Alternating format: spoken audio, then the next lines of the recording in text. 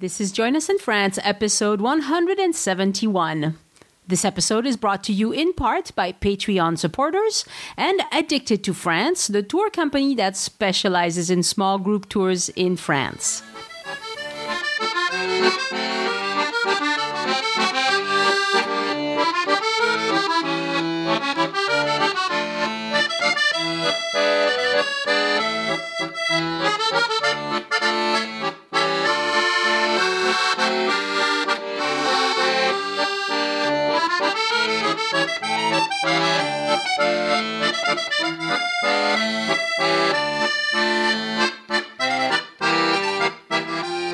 Bonjour everybody, I'm Annie, and in today's show I chat with Nancy Calkins about her visit to the Loire Valley. You know, the Loire Valley is geographically so close to Paris. If you don't have a lot of vacation days and you want to start exploring a little bit around the rest of France, that is a part of France that's really easy for you to get to. So learn about it a little bit and see if it's a place that sounds appealing to you. The extra content for email subscribers this week is called Chenonceau Shenanigans. And there were lots of them. It's a timeline of some of the things that happened in the days of Chenonceau's glory, and I'll talk more about that too in the Bite of French History after the interview, because hearing about it will help you appreciate the place better, and downloading the extra will help you remember it better. Thank you to all of you who responded to the question of the week on the Join Us in France closed group on Facebook. I asked you about a good tagline for Join Us in France, something that embodies what the show is all about well. The vast majority of you voted for the tagline, Voila, an insider's guide to France. I really like it. It kind of rolls off the tongue, and I think it's accurate, don't you think? The holiday shopping season is going to start very soon, and so this is just a reminder that if you want to help out the show, you can use the Amazon affiliate link for Join Us in France. It helps pay for the file hosting that lets you download the episodes, the occasional small equipment or software that I need to produce the show, and it's a win-win because you don't pay a penny more. So before you start shopping on Amazon, go to joinusinfrance.com, click on any of the Amazon logos, and shop as you normally would. And thank you. I've started posting a photo of France each day on Instagram. The account is new. Not a lot of followers yet, but if you like to see pictures of France, look up Addicted to France on Instagram. One of the things I like about Instagram is that there is no arguing about anything. It's just pictures. You like them, you click on the love button, you don't care, you pass right along. It's a really nice way to let your brain wander off for a minute or two and then get back to work. As you know, I have this photography habit, so it's a nice way to scratch that itch without spending too much time. So that's Addicted to France on Instagram. And now, here's the interview. Join Us in France. I should say welcome back. Thank you. Thank you so much for talking to me. And today we are going to talk about your couple of days, or was it 3 days in the Loire Valley? We had about two. Okay. And you were there in June 2017, so very recently. Yes.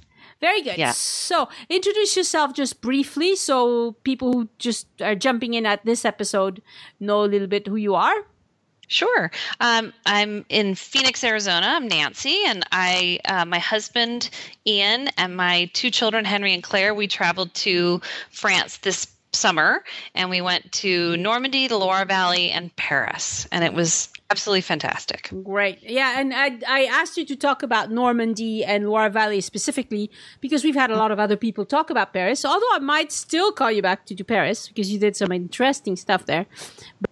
I loved it there. It's funny that it doesn't really land on people's radar so much, but it was just a very beautiful, picturesque countryside, just meandering along the river, the Cher River. It's just and the Loire, but it's just beautiful. Particularly, I love castles, so it's perfect. The world of chateau, so that was perfect is right. We started off, our first night was in a little town called Montrichard, and reason we stayed there, there are lots of beautiful places to stay, and it was really difficult to choose because everything's within rather close proximity to chateau. So Yeah.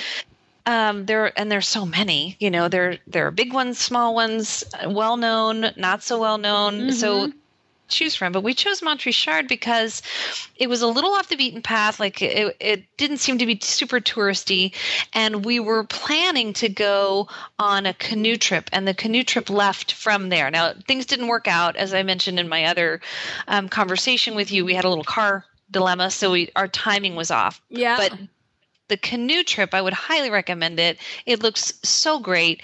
You take a canoe, you can do an all-day excursion, or we were going to do a 2-hour excursion where you canoe under the arches of Chenonceau. Oh, nice. Doesn't that sound just spectacular? And do you get on at Montrichard to do that? Yes, apparently that's where the launch point is. Ah. Help you travel with they pick you up at the end wherever you end up. But it sounded absolutely wonderful. It was I think it was called Adventures in Canoeing, and it has a website is Chenonceau Chateau, and I'll send that to you. But I think that would have been great. We felt so badly that we couldn't make it. That's where the hotel staff was really helpful in communicating in French, because this gentleman spoke mostly French. But it looks like a really great idea. And they also combine it with biking. You can bike and canoe. So if you're really active and have enough time, that might be a really fun thing to do as well. But for us, we didn't have that time. But Montrichard turned out to be this adorable little town. I feel like we were the only people that weren't from Montrichard that were there. Oh, that's nice.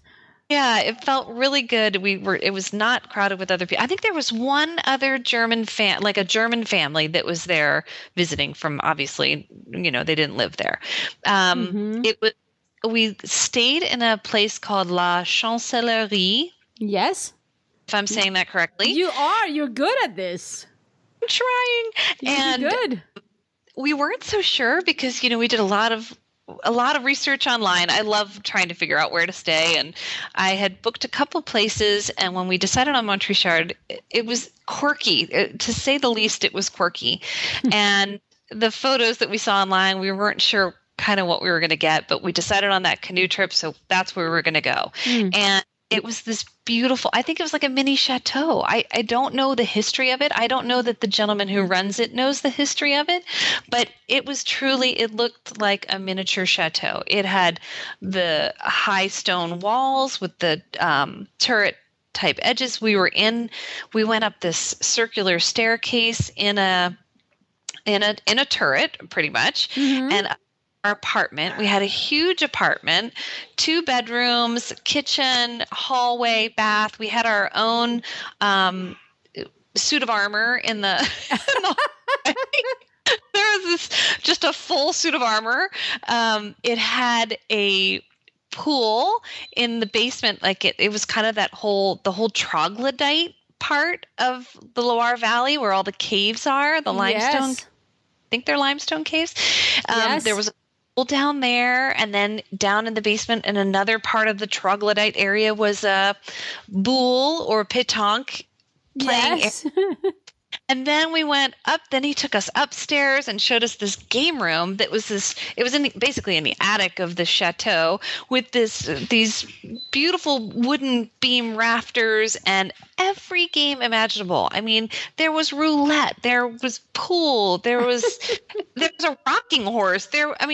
And every game, TV, all sorts of stuff. It was really funny. That's very quirky indeed. Was awesome, and we just didn't have enough time to enjoy all of that. Yeah. We wanted to get out and see the chateau, but what a great little place. And for all of its quirks, what it lacked in refinement, it made up for in charm. I mean, it was a special place. And I mentioned, I think, to you in email about the gentleman who was the caretaker. He doesn't own it, but he's the caretaker. He was so laid back and so mellow, and he totally looked like a healthy Ozzy Osbourne. He just, I can't explain it any other way. He looked exactly like him, but like skinny and healthy. And he was really nice and willing to show us anything. help us with, finding our way around town, recommending restaurants. And he was great. He was really great. That's great. That's great. It sounds like, if they don't get a lot of tourists, that's got to be the sort of place where they're just so happy to get some visitors at all. Like they're like really excited. I think you're right. I think that's what happened. I think it probably had been a while since he'd seen a tourist. It was the beginning of June, so it hadn't really picked up for the summer yet. Right. Maybe the summer, but it was kind of, I felt like he rolled out the red carpet for us. That's nice. Breakfast was an option. We didn't actually end up, because we were kind of going to hit the road, we didn't stay for breakfast, but they offer that as an option. Mm-hmm. And bread market at the little mini chateau. They have a bread market there on Wednesdays. And so we met the next gal who was doing that. And it was just a really charming little place. And the town itself, same thing. It's just small, very manageable, excellent. We had an excellent dinner at a place called Les Tuffeaux, and the gentleman who ran that restaurant he was so great. He was very conversational and charming and funny and attentive. So that was really good. And we had amazing wine from Cheverny. Mm-hmm. We saw later. We had some excellent wine there, and there's a little castle, a Montrichard castle that they've turned into a museum. Mm. So we did do a little nighttime exploring, like you said. It's very light, very late. So about 10:30 at night, we were kind of got dusk at 10 o'clock, and yes. And went way up high to the top of this castle and this fortress that's in Montrichard, and had a beautiful view over the whole valley. So it was a pretty place. It was a neat place. That sounds lovely. Yeah, it seemed very small town France, and that was ideal. So probably good for families with kids. Maybe not as great. Like if you're looking for a romantic chateau for a honeymoon or something, maybe not that. I don't know, because we were only in that one room, that one apartment. No, because it's not as upscale. It's definitely, like I said, it needs some refinement. Right. So if you're looking for a not so upscale honeymoon, maybe. Right. Yeah. Maybe not there, not for a honeymoon, but I think you're right. I think I'm thinking honeymoon because that's where my parents had their honeymoon. Is they went around visiting the Loire Valley Chateau, Chateau, and so my whole life I grew up. That's wonderful. That's what you do. You go visit chateaus, and you stay at various chateaus. I don't get tired of them at all. They're beautiful. Yeah, and there's so many of them in that area. Well, that's just it. As you're driving off to go to the big ones, we only did Chenonceau and Cheverny. We had talked about adding some other ones in, but timing wise, we thought, and also the kids probably could manage two, Yeah. So we saw so many little ones on the way, though. We're like, maybe we should stop there. Maybe we should stop there. Yeah. There were so many to choose from. We thought Montrichard was actually a very manageable spot, as a central location. So if you are a family and you want to do multiple chateaux and spend a few days, that might be a good spot to be, because everything is accessible from there. Even all the way over in Tours, it's not that far. Right. No, it's not very far from Tours. And I was looking it up, for your canoe ride, Montrichard to Chenonceau is about 10 kilometers. Yeah. So, it would take a couple of hours to do that if you're not, a champion canoe rider. Right. I mean, my son is rowing now, but it doesn't make all of us really good at rowing. Yeah. No, that sounds like fun. And the Loire Valley has a lot of things for kids as well, but you have to really dig into it and find the ones that have activities and reenactments and things like that. And there are some, but... Well, there was one at...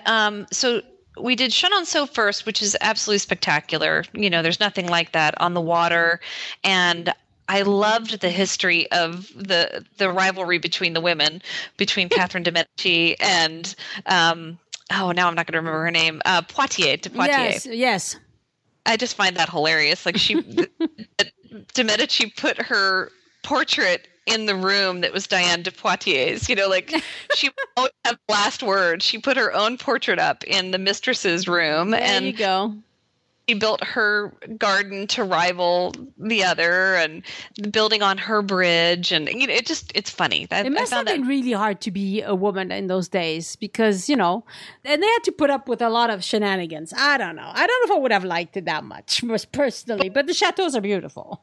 It was expected that they'd have multiple mistresses, and they get these giant. He gives her a giant chateau. Yes. Yeah, it's an interesting. Glad we're alive now. And it was absolutely beautiful, just as I remembered. And the other thing that was beautiful at Chenonceau that they do so well are the floral arrangements. And I'm not an expert at that at all, but they are exquisite. They do have a lot of them. Oh my goodness, they're beautiful, absolutely beautiful. But then we went to Cheverny, and that is a smaller chateau. It's pretty well known though, and that is the as you and probably a lot of your listeners know, that it's the basis for Captain Haddock's mansion in the Tintin books. Oh, so it's based on that. Did you know that? No, I didn't know that. I mean, I know Captain Haddock, obviously, but I didn't know that it was there. Yes, if you take the two ends, if you look at the chateau, head on, if you take the two end buildings, the two end wings off, you will see Captain Haddock's mansion. That is it exactly. Oh, wow. That's the basis for it. And they've now put in a Tintin exhibit in a side building at the chateau, and the kids loved it. Now mine are a little bit older for it, but they loved it. It's like a complete. It's interactive. We saw some younger kids who were just having a ball. They had such a good time in there. So that is designed very specifically for kids, and it's fun, and it's very well done. That's great. That's good. That's that, good. and then the hunting dogs. I mean, yes, the kids and hunting dogs. Wrong with that either. And they were all out just lounging. I sent a picture to you, so maybe you'll be able to post that. Yes, I might use it. Yes. They're piled on top of each other. I mean, there are 200 of them. And I think all they had done that day, I don't think that they had been on a hunt, but they had breakfast, like 2 pounds of meat or something. Mm-hmm. And they're just all lounging, lying literally on top of one another. Right. So they're a hound. They're a kind of hound breed. Yes, I think they're a foxhound, maybe some sort of French foxhound, but they are beautiful. Oh my goodness, they're beautiful. Very cool. Yes, so they're kind of tall on their legs. Yes, they are. So the kids, I mean, if you want a kid-oriented chateau, Cheverny definitely has the dogs and has the Tintin exhibit. Plus, the chateau itself is beautiful. That's really good. And the to ground. know. Yeah, the grounds are great. We loved it. We definitely, that was worth it. And there's not a vineyard, but there's a little wine tasting. And I don't know if I heard about it through you in a podcast, but there's a little wine tasting just outside the front gate of Cheverny. And it's fantastic. You go in, she's got 100 different wines from Cheverny, and you can do a tasting. And it was perfect. It was great for the adults. After That's right. And the kids are, moaning and rolling their eyes. They're like, just relax. This is our turn. It'll just be a few minutes. Yeah, we did Tintin for you. So come on in here. And it was lovely. It was perfect. She was very knowledgeable about the wine. So they have the whole same thing that I think the Tuscan wines have, where you have to you get certified in a certain way. And you've done this on your wine shows. I think you've talked about the different requirements. Types of wines, yes. Yeah. So this is one of the areas, and what the Cheverny follows along with a lot of those guidelines. Yeah, it's an AOC and all that. Yeah. Exactly. And the wine was good. It was very good. Oh, yeah. So I would go back to the Loire for sure. I think that I wouldn't mind doing some biking, seeing more of the troglodytes, seeing a few more chateaux. It's just so pretty to be along that sleepy river, and it's green, and every building is beautiful. Yeah. I mean, well, and people have to understand that in the Loire Valley, there are several rivers, and there are chateaux along all of those rivers. Yes. Il y a la Loire. So there's a Loire River. There's the Cher. Le Cher. There's probably others that have, let's see, La Loire, Le Cher. Oh, maybe not. Those are the two big ones, right? Yeah. There might be there might be it's others. It's beautiful. Yeah, it's a beautiful area. I must admit, it's and there are so many chateaux that you can find some that are not really that, touristy, if that's what you're looking for. And if you just want to see the big, Cheverny and Chenonceau are obviously like fantastic. All right. Yes, it's worth it. Thank you so much. I think we have explored that area quite well. Thank you so much. Thank you. Well, who knows? I might have you on again to talk about Paris, because you had some fun adventures in Paris as well. We did. There's so much. It's so great. Yes. Merci beaucoup, Nancy. Merci. Thank you. Au revoir. Take care. Thank you for signing up to support Join Us in France on Patreon this week, Janet Adeletti. My thanks also to all the patrons who support the show month after month. I want you to know how much I appreciate your continued support. To join Janet and all the other patrons, go to patreon.com and search for Join Us in France. Patreon. And thank you for tipping your guide, Dolores Pousey and Michael Grove. Dolores and Michael went to joinusinfrance.com and clicked on the Tip Your Guide button. Your donation lets me know that you find the show valuable, and I love being reminded of that once in a while. And now for my personal update. Well, as you know, I started this podcast because I was looking for two things. One, I wanted to master a new technical skill, which was how to produce a podcast. Mission accomplished. I rarely mess things up too much anymore. And the response to the podcast has been positive from the start, and well over 500,000 downloads later, it is still going and will continue to go. The listenership is engaged and friendly, and it's great. I really enjoy doing it. My second goal in starting this podcast was to get to know my own country, France, which I left as a young adult and I didn't come back to until I turned 40. Well, mission accomplished there too. I know this country a lot better than I used to, and it's really a great source of joy for me. But because of the way this show started, which was organically without any strategy whatsoever, the episodes were added in a hodgepodge way, the site was thrown together without any structure, and besides, I also had to learn how to put together and maintain a site. I've learned a lot in the meantime, but I made a lot of mistakes too. As a result, joinusinfrance.com is chock full of great information, but these great nuggets of information are really difficult to find.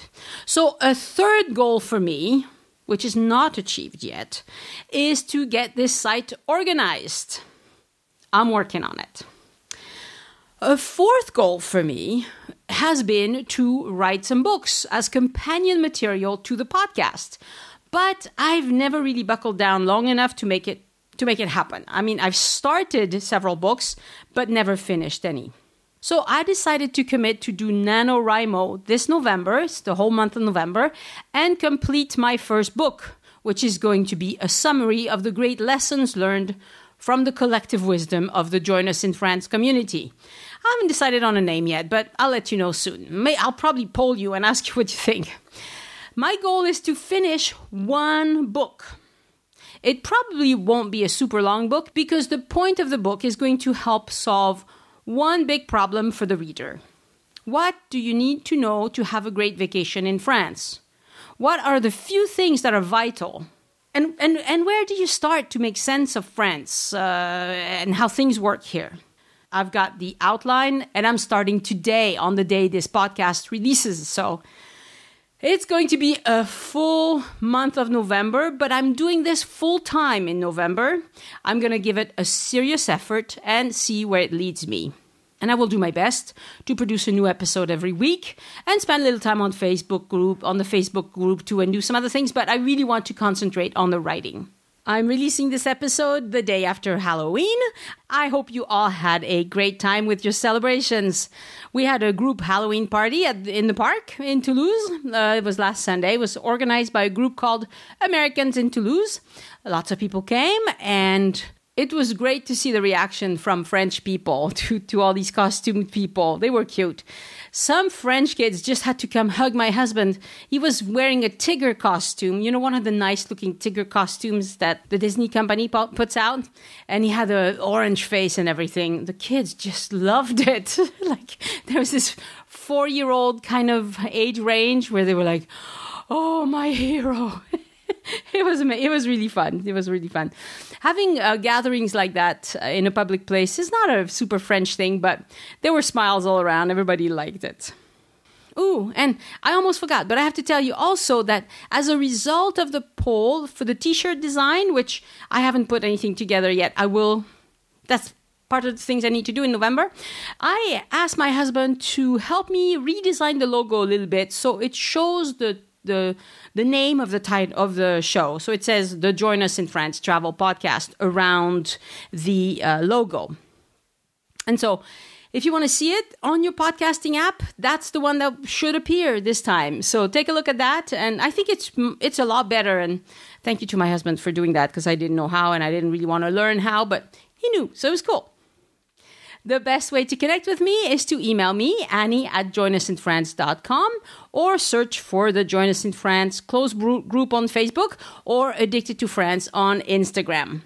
And if you have a tidbit to share with the Join Us in France community, something that you think everybody should know about, call the voicemail line. It's 1-801-806-1015. Leave a voicemail. I'll play it on the podcast. Share all the good stuff that you know with all the listeners. All right, let's talk about Chenonceau and do our bite of French history. When you go to Chenonceau, you will probably hear the term Le Château des Dames, the ladies' castle, because women were at the center of its construction and history and of a lot of the shenanigans that happened there, which is the email extra. Today, I'm going to tell you about 3 of them. There are many more, but we have to keep it simple. Noblewoman Catherine Brissonnet was the architect and the general contractor for the Château de Chenonceau. Construction began in 1513. There was another chateau there before, but they didn't preserve most of it. Catherine's husband was rich because he was a tax collector, and she was full of brilliant ideas. At one point, he had to go off to war in Italy, and she made lots of exquisite architectural decisions, managed the construction, and had the letters TBK engraved. That stands for Thomas Boyer and Catherine, with a K. That was her name. But alas, Thomas never came back from Italy, where he died in battle. And I'm not sure why she died herself, but 2 years later, she also died. And so Chenonceau then passes into the hands of their son, Antoine. Very nice inheritance, Antoine. But that didn't last long either. It turns out that Daddy, the tax collector, who had died in battle in Italy, had cooked the books. He had stolen a lot of money, and King François I, imposed a hefty fine on his descendants. So Antoine had to pay up, but he didn't have the cash. So he turned the chateau over to the king in 1533. So Chenonceau now belongs to the king, and because of that, it gets the title of Résidence Royale, which means royal residence. But François I didn't do so much with Chenonceau for a long time. He had other chateaux to worry about, such as Chambord, Chambord, just tiny little thing, and Fontainebleau, and several others. So he didn't really stay at Chenonceau until 1455. But then when he did stay, he was like, oh, this is cool. And the hunt is really good around here, great. So he wanted to come, but unfortunately, François Ier died soon after his first visit to Chenonceau at the fairly young age of 53. So he didn't get to enjoy it for very long either. Now, I'm going to tell you how he died because it's truly horrifying.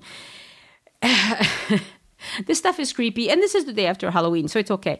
But if you're having lunch or have sensitive ears or little children with you, you might want to skip 30 seconds because it's really gross and tasteless. But I love to read about this stuff, and I have to share it because it kind of made me laugh. It made me laugh, okay.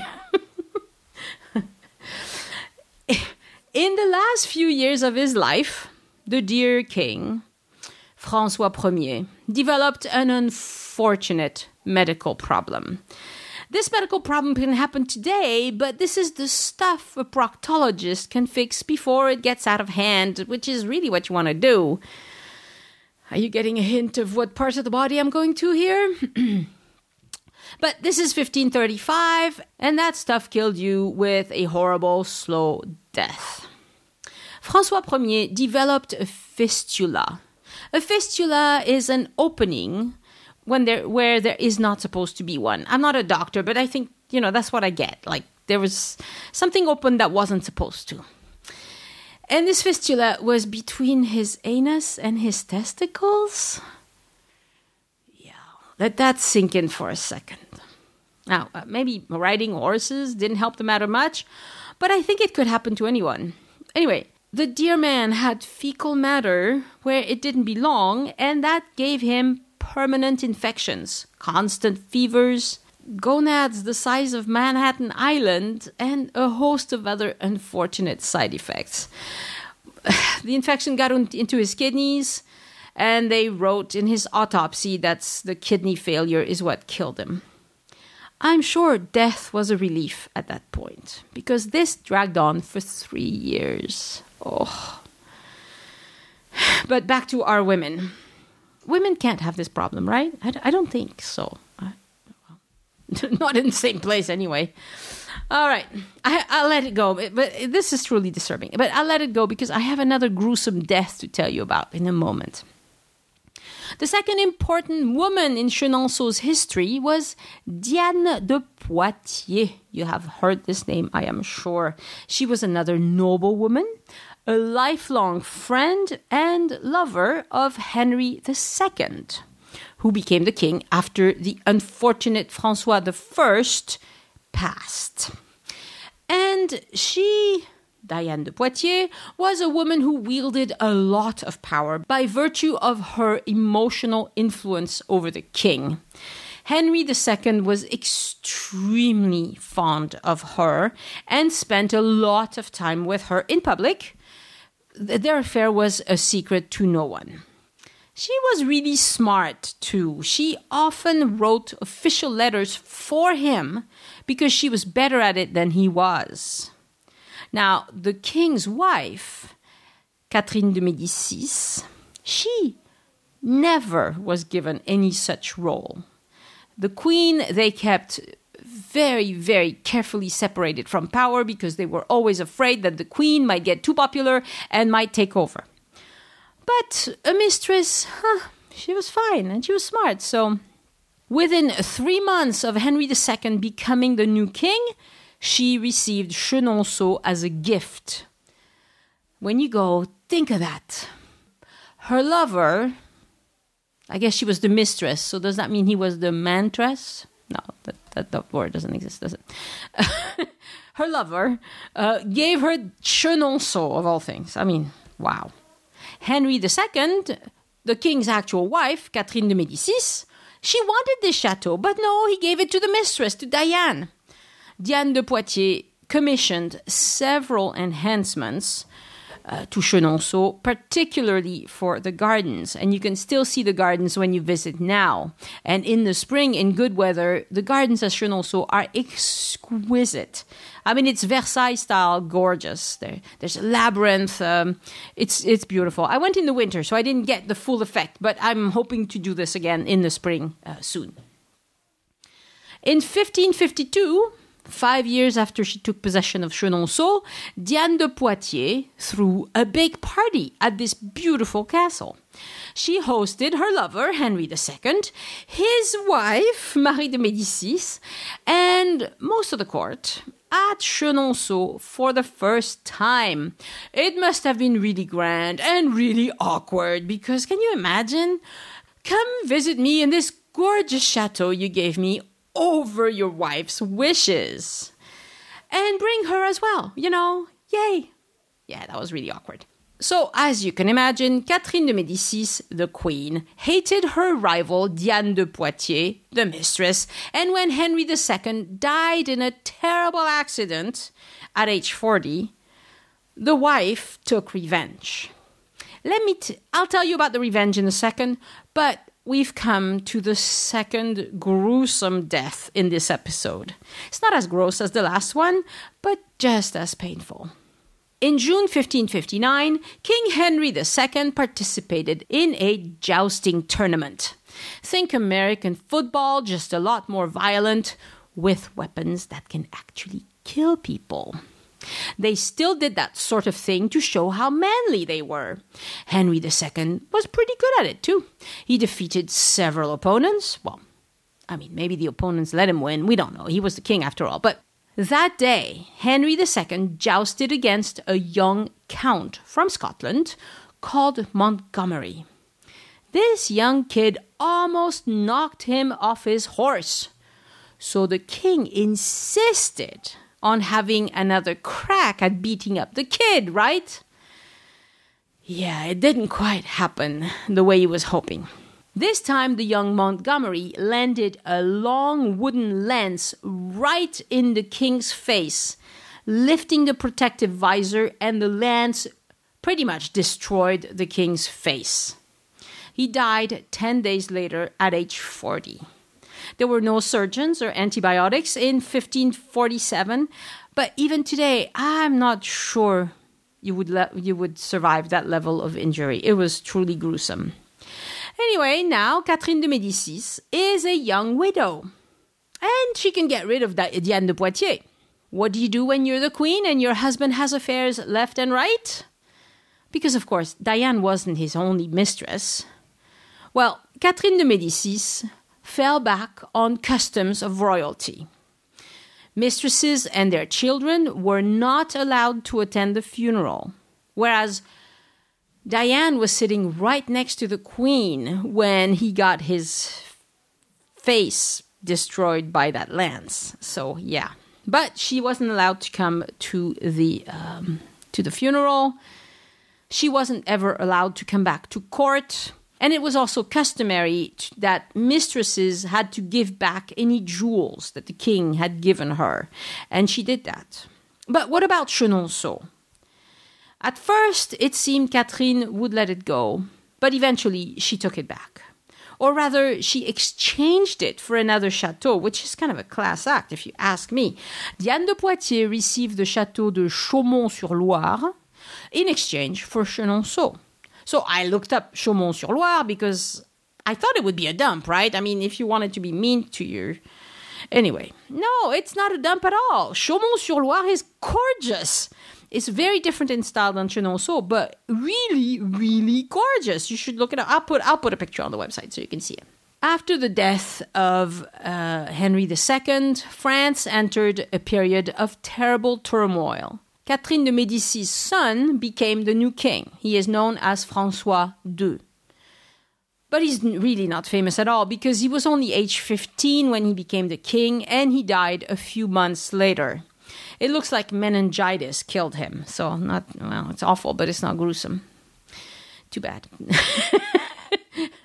But he made a lot of stupid decisions in a short time that led to many problems later on. What do you know? You shouldn't give that much power to a 15-year-old. But that's how royalty worked.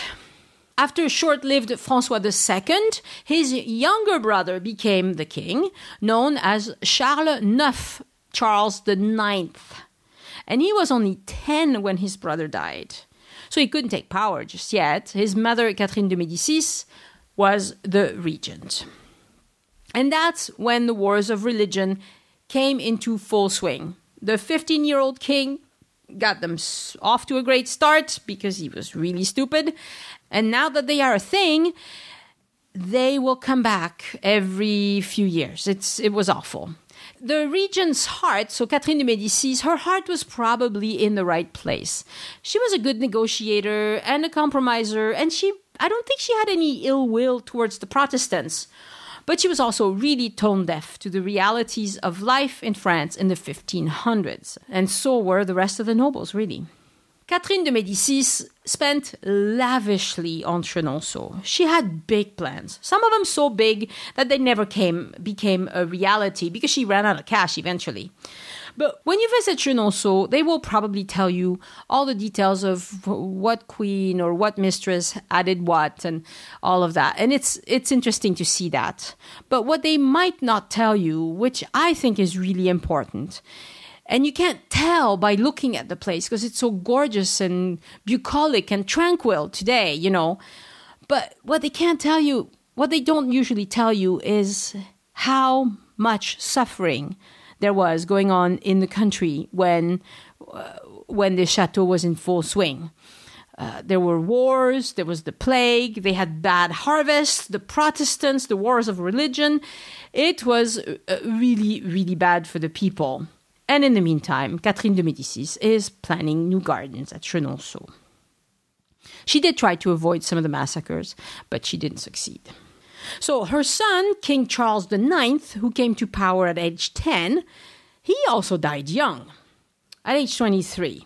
So he didn't rule by himself for very long, but he was really good at throwing oil on the fire, and things got from bad to worse under his reign. Like I said, Charles IX died young without a male heir, and he was so bad at his job that everybody assumed he had been poisoned. But no, it would appear that it's pneumonia that got him. Again, not that gruesome.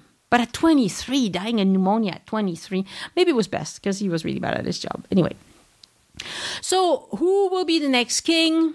That's Henry III. He was the third son of Catherine de Medicis that became a French king. And he was so far down the inheritance ladder that he didn't live in France when his brother died. He had claimed the throne in Poland, where he is known as Henryk Walezy, King of Poland and Grand Duke of Lithuania. But when he heard that he could now inherit the throne in France, he skedaddled out of Poland and came back to France to rule as Henry III. And when he came back to France, they weren't so sure that he was legitimate, and the wars of religion were still going on. The economy is in shambles, but he's not as dumb as his brothers, and so he was able to rally people to his cause.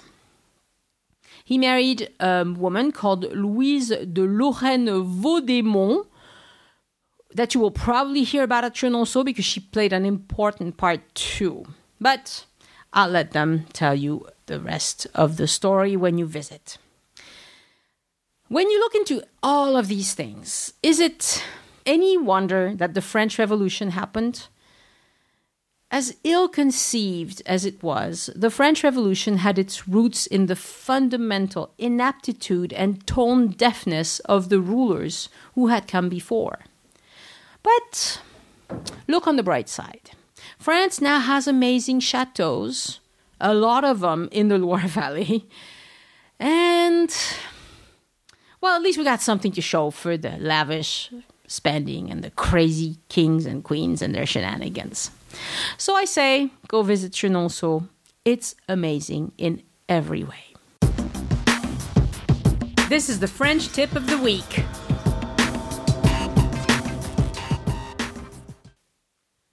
For the French tip of the week today, I'm going to teach you how to say one thing that you can use to say many things. That sentence is, où se trouve la station-service la plus proche, s'il vous plaît? Où se trouve la station-service la plus proche, s'il vous plaît? So where is the nearest gas station, please? And if you go to Chenonceau, you will probably go by car, although you don't have to. And you might need to get filled up with gas. Où se trouve la station-service la plus proche, s'il vous plaît? And you can use this construction to say many things. Où se trouvent les toilettes les plus proches, s'il vous plaît? Where are the nearest bathrooms? Où se trouve le café le plus proche, s'il vous plaît? Where's the nearest café? Où se trouve le parking le plus proche, s'il vous plaît? Where's the nearest parking lot? See what I mean? Où se trouve le ou la ou les, depending on what it is, la plus proche, s'il vous plaît. That's it. That'll do it for you. Thank you so much for listening. Have a wonderful week, and I'll talk to you next Wednesday. Au revoir. The Join Us in France Travel Podcast is written and produced by Annie Sargent and copyright 2017 by Addicted to France.